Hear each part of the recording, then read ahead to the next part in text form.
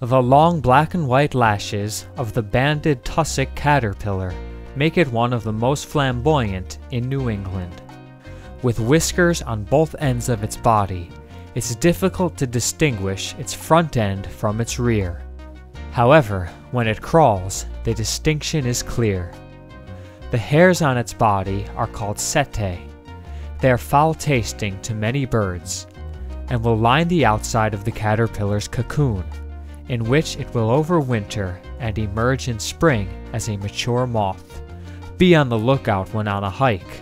The banded tussock is one of the more conspicuous caterpillars, commonly resting or crawling in plain sight.